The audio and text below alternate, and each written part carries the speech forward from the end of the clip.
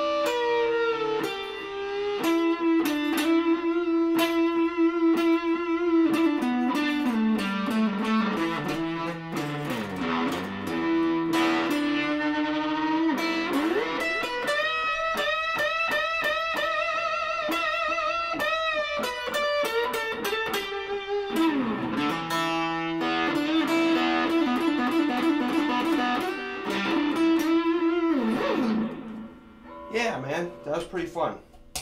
Well, that's the idea. Yours is going to sound different than mine, but, you know, don't be afraid just to make stuff up and just slam some of these notes together. See if you can make phrases that sound good, that express the way you're feeling.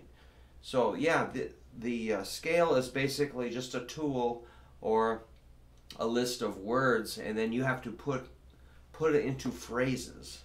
You have to make it say something, like you have to construct a sentence, which I have a hard enough time doing verbally. Now I've got to do it on the guitar. I can sometimes speak more easily with the guitar, but doing these videos has been good for me to learn to focus better. So I really enjoy doing the videos, and thanks for watching. If you want to give me a little tip, you can use Venmo or PayPal, or buy a shirt or a CD or a book. That helps.